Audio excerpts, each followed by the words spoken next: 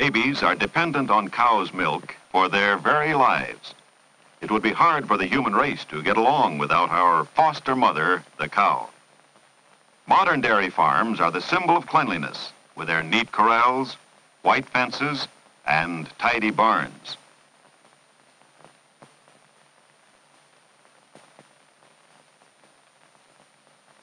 Jim, the work foreman, is taking food to the different corrals. Dobbin and Black Beauty are trained to haul the wagon through the network of farm lanes and gates.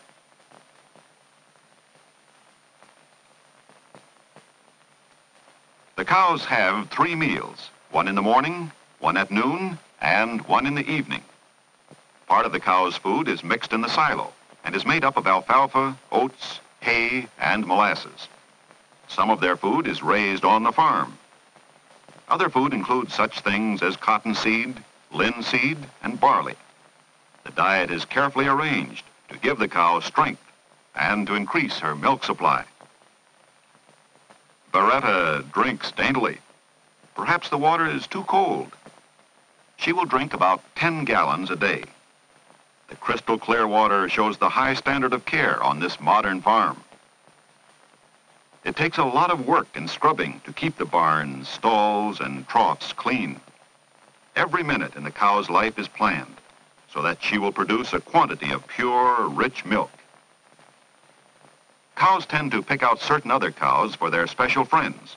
One finds them together day after day, sometimes with their necks crossed or just resting near each other. Salt is kept in the troughs at all times, because cows, like people, must have their minerals and vitamins.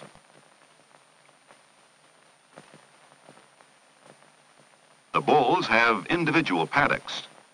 These bulls are fine, strong specimens and should have the best of calves. They are carefully handled, so they're gentle. Special food builds their huge frames and gives them power. This bull, named Bet, has a good appetite. It takes a lot of food to fill up these animals. They have 4 stomachs. Did you ever try to hit a bullseye? Well, now's your chance. The superintendent proudly shows a year-old bull to a buyer, Mr. Allen. This bull is the son of Bet and shows his fine breeding and excellent care. A bull is led by a ring in his nose because this has been found the most practical for the farmer and the best for the bull. Mr. Allen likes the massive frame, the straight back, the fine big hindquarters, the wide spring of the ribs, the clean legs, and the well-set, beautiful head. Mr. Allen buys this bull for $700. Mrs. Crooked Horns enjoys an afternoon's rest. Did your mother ever tell you you were as awkward as a cow?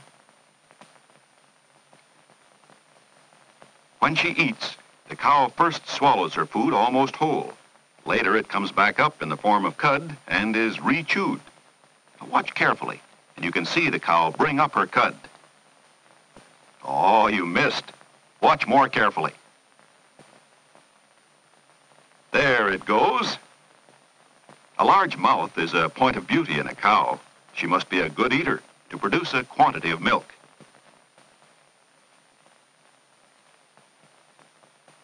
About every 3 months, cows must be clipped.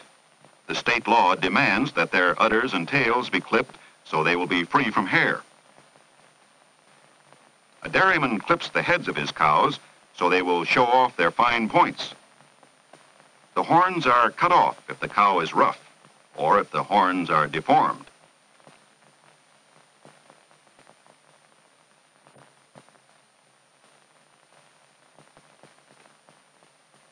Good horns are a point of beauty.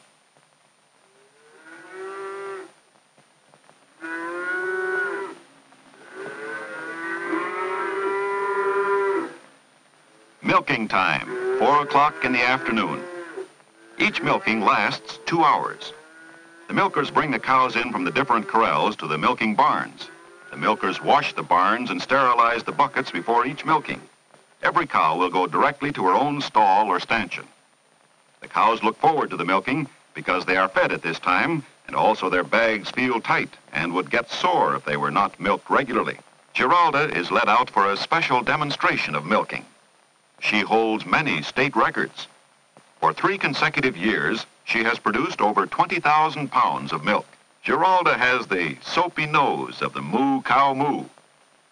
A healthy cow has a wet nose because cows only perspire through their noses. Geralda is worth $10,000, and her calves are very valuable too. Geralda's udder has already been washed, and now it is carefully wiped. Everything is done to ensure pure milk, free from harmful bacteria. Each cow is an individual and must be handled differently. The skilled milker has rhythm in his long strokes. Jim is careful in working around the cow not to upset her. If she gets excited, she may hold her milk. Whoa, boss. Steady there. That's it. Be a good bossy. Oh, girl. Easy. Geralda wears her farm identification number around her horns. She is a fine example of a Guernsey cow, with her straight back and large, deep body. An average milking for one cow is 4 gallons. Some cows give as much as 8 gallons. At the milk house, daily records are kept of the weight of each cow's milk. Monthly tests are made by a milk tester from the state university to determine the amount of butterfat. This herd has a fine butterfat record, a characteristic of Guernsey cows. Well, Dobbin and Black Beauty are still busy making the rounds of the different corrals. Now it is time to feed the calves that are 8 months old. Each age has special food and special care.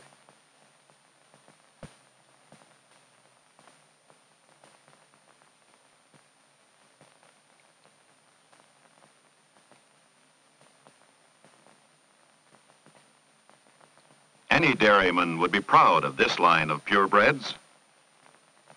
Here are the barns for the very young calves. The calves are taken from their mothers when they are a day old because these highly bred cows have milk too rich for the babies. Ed has charge of the mothers and calves. First, the babies must be taught to drink from a bucket. Special things like calf meal are added to their diet, like a baby's formula.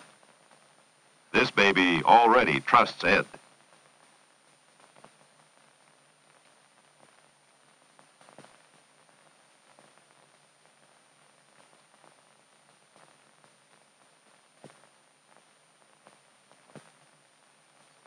Like the cows, the calves spend several hours a day in their pastures.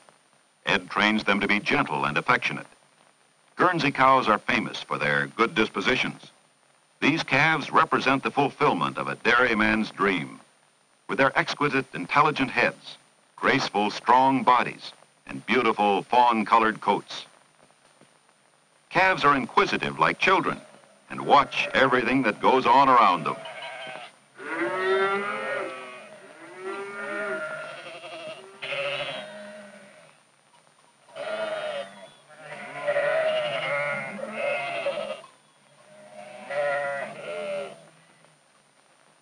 Princess May of Green Meadows has a baby, Daisy, just an hour and a half old.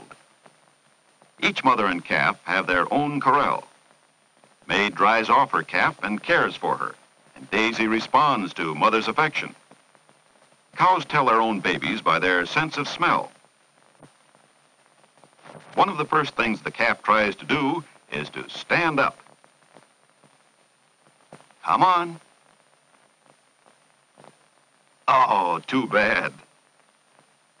It is the natural impulse for all mothers to guard their babies, and the cow has a deeper maternal instinct than any other animal.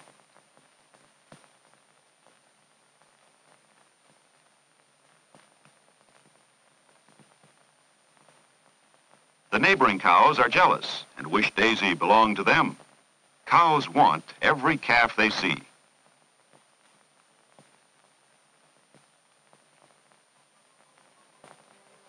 Daisy wants food. A calf is born with its eyes open, but Daisy seems to be having trouble finding her dinner.